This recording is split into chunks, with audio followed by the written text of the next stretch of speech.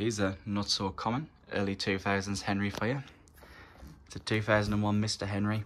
I've just banged a UDS floor tool on these tools because they were quite accessible, but I've got some of the stars that this would have come with, but they're in storage at the minute. So anyways, here it is.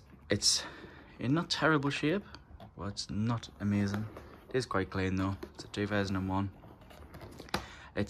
You might have seen this on eBay a while ago because there's not really many of these ever pop up.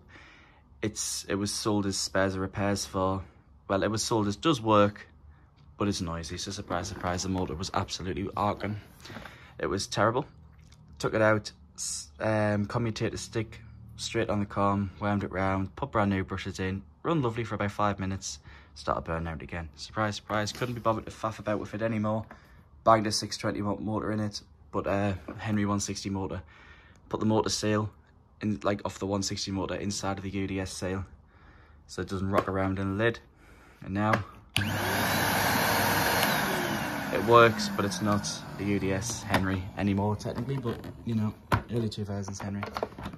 I've never cleaned it up, to be fair. It was quite clean when I got it. Under there, as you can see, a little bit of dust. Saved me budge of getting the 620 watt motor in there. Please excuse me, dog. Crying in the background, being very quiet till I start filming because he can hear me talking. All in here, quite clean. But oh yeah, I'll show you the rating sticker.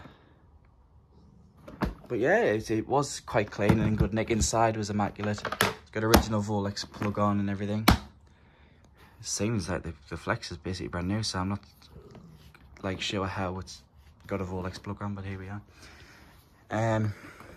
Yeah, just one of these interesting machines. I've got quite a few to video at the minute, ones I've never seen, but I thought I'd start with this one, as this one's quite an uncommon sight. I don't think I've ever seen a Mr Henry apart from the one that, is it Numatic 10 has one of these, and I think I saw one on eBay about 12 years ago or something. I've never seen one since, so yeah, that one's that one.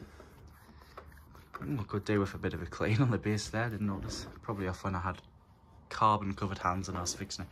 But yeah, I fixed it and then we never used it really. We just went into storage after that. But yeah, can you actually let us know how rare are these, to be fair? Because I jumped at the thing of it. You might have seen it when it was on eBay, when it was listed as working but noisy. It was I think it was 30 quid or something. So I thought, well, I kind of passed that up for a